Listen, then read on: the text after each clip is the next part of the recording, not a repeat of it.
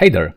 I believe you know already that you can use Microsoft Learn documentation during the exams, which is super cool. The thing is that if you haven't used this in the past, then you might be surprised during the exam by the way it works, because it might be quite surprising, the search results. And in this video, I want to highlight some key areas that you should be aware of. So let's get started. Alright. So using Microsoft documentation. So first of all, documentation by Microsoft is really good. So you should at least know what it contains and how to use it. And the very big and good move by Microsoft was to allow us to use this documentation during the exam. Which means that you no longer have to memorize all those tiny details like a syntax of a specific query or some detailed differences between two services or something like this, which is really good because in real life you wouldn't be memorizing this stuff. No, that's what documentation is used for, to check all those tiny details. And right now you can use it. You have access to it during the exam. It's official. Now let's take a look at how this documentation is structured and how to use it. And we'll do this based on Microsoft Fabric documentation, because that's the last exam I took and I know what issues I faced when using it. And please be advised that I had some issues with MS Learn docs, which you can find some details in my last video. So let's jump into Microsoft Learn documentation about Fabric. So that's it, that's the main site for it, and you will find the link in video description. Now, if you scroll it a little bit, you will see that a Fabric documentation is split into various areas, which makes sense because Fabric is a big product. And you will see that you've got, for example, documentation about Data Factory. And please note that this is not Azure Data Factory. It is a different Data Factory that is a part of Fabric.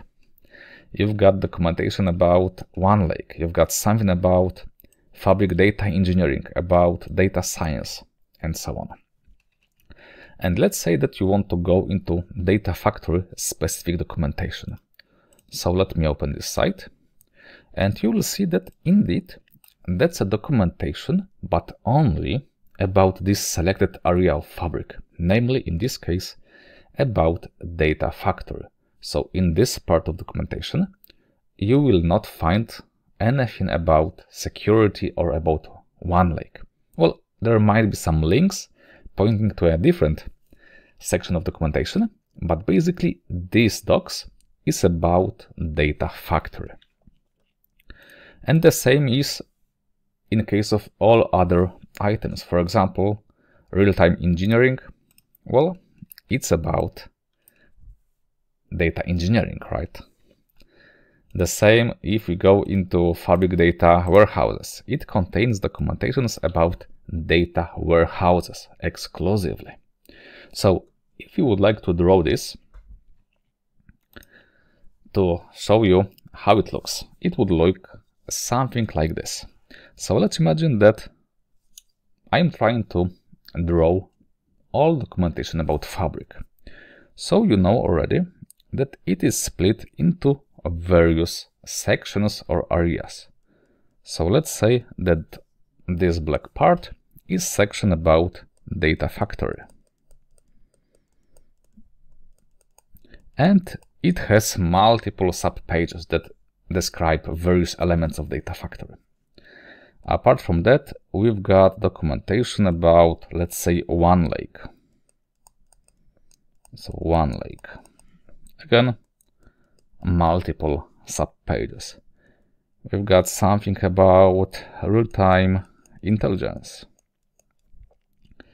We've got something about warehouses.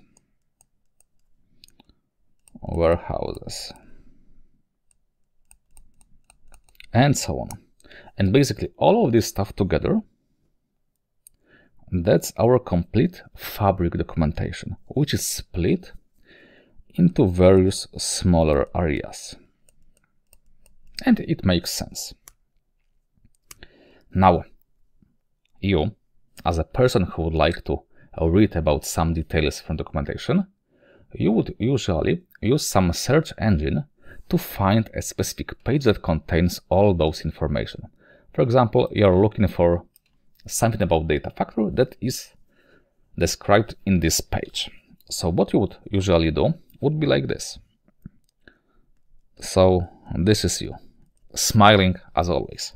You would use some kind of a search engine in which you would type the search phrase. In my case, I usually use Google. So this is Google in a web browser. So I type some phrase and it makes the magic and it returns a link to this site inside Data Factory documentation, and everything works fine. I tested this, it's brilliant. The thing is that during the exam you are not allowed to use Google. No, it's forbidden. The only thing you could use is this MSLearn site, which has its own search engine built in, but it behaves a bit differently. And what I mean by this? So let's say that this is our MSLearn search. And if you type exactly the same search phrase as you did in case of Google, it might redirect you to a different page than Google. For example, it will point you to this page, which might not be the one that you are looking for. And the thing is that if you practiced, if you learned for the exam using Google exclusively, then you might have hard time finding the same information using MSLearn embedded search engine. And let me show you this in action. So let's go back to Fabric documentation. And basically, if you would like to search for something, you would have to use this magnifying glass icon. And let's say we are looking for, I don't know, fabric, a very broad term. And that's the main page of MSLearn search engine. That's the stuff that you will have access to on the exam.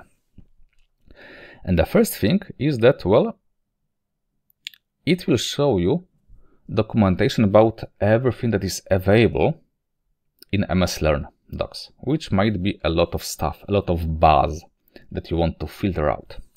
So the thing you might want to do is to filter the results by products. And let's say that you are taking the Microsoft Fabric exam, so you might want to filter it for Fabric only. And here's the first catch. Take a look. We've got two Fabric products available here. The first one, Azure Service Fabric, is not the one that you want to use. No, it's a different product. The one that is interesting for you is this one, Microsoft Fabric. So you might want to select this one to filter the documentation only to Fabric related stuff. But now take a look at this. So this is my Google browser, my Google search engine that I primarily use.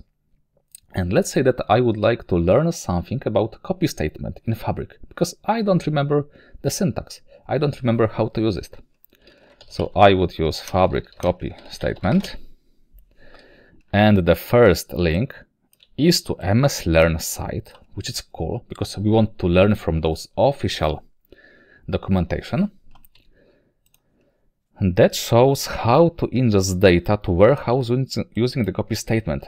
And let's say this is exactly what I was looking for. The first link is the valid one. And if I scroll down, I will see all those details, how to use it. And that's great, because that's what I forgot, how to write this copy statement. If we write the same search phrase into MSLearn page, see what happens. And it was Fabric copy statement. And the first link is about ingesting data into the warehouse. All right, so let's open this. But I don't see here the syntax for the copy statement. So no, it's not the page that I was looking for. So let's see if in the search results from MSLearn we would find the page that I was hoping to find. We've got Fabric deployment, not this one. Ingest into copy activity, no. Clone tables, no. How to create a copy job, no. And please note that as I'm going through the research results, I'm getting more and more stressed, right? Because first of all, if I'm looking something up in the documentation during the exam, it means that I don't know the answer, which makes me stressed already. And I'm getting even more stressed because I know that this documentation is there, because when I was preparing for the exam, I found this. I know it is there, but here, using this wonderful search engine, I cannot find this, which makes me even more stressed. Now, if we go back to this link that was returned by MSLearn page, you'd eventually find the proper one, the proper page, by using, let's say, this link, right? That's the same page that was returned by Google. But it requires you to spend more time to find this information that you were hoping to find in the first place. So that's the first example that it might behave differently, those two search engines. And please note what happens if I uncheck Microsoft Fabric and if I search the same statement again. This time, the first link is exactly the one that I was hoping to find. So it means that you might experiment with selecting this checkbox and unselecting this, just to see if it helps in your query. Let's take a look at another example. Let's say that you are looking for some information about Kusto query language. Let's say summarize operator, how to use it. So what you would write would be Kusto summarize. In Google, that's the one. Summarize operator that explains how to use this. Great, and that's what I was interested about. If we do the same in MSLearn page, so Kusto summarize, take note that there is nothing that shows this exact statement of summarize. Why? Because Kusto is not, or Kusto documentation is separate from Fabric one. Because Kusto query language is a, let's say, separate product that is used by multiple products, including Fabric. So if I would like to find this information about the summarize statement, I would have to uncheck Fabric filter, right? And then I would find this Kusto documentation that I would want to find. And please note that indeed it is a part of Kusto documentation, not Fabric documentation. So the thing is that, well, apart from Fabric documentation, we've got some external docs. External from Fabric point of view. For example, Kusto query language or SQL query language reference. These are the items that you might want to look for during the exam, but they are not a part of this core Fabric documentation, so please be aware of this. Especially if you want to use this filter. Another example would be to use Fabric roles. So let me go back to Google. So Fabric roles. So let's say I remember that there are those 4 main roles like admin, contributor, member and viewer, but I don't remember those differences between them. And I know that there is this wonderful table that highlights key differences between them. And that's what I'm looking for during the exam. And Google, it gave me the answer right away. In case of Fabric, let me type it one more time. It was Fabric roles, not role, roles, just to be fair. Authorization in SQL database? No. What is Fabric administration? No. Understand Fabric admin roles? Maybe. Let's see. No, this is not this page, so no. I'm not looking for this. I want to find this exact table. Permission model? Maybe. Alright, so we've got a table with some comparison, but it is not the same table that Google returned, so it's not the same page. And please note that what Fabric did was to open security documentation, while Google returned a link to Microsoft Fabric Fundamentals documentation, so different sections of the documentation.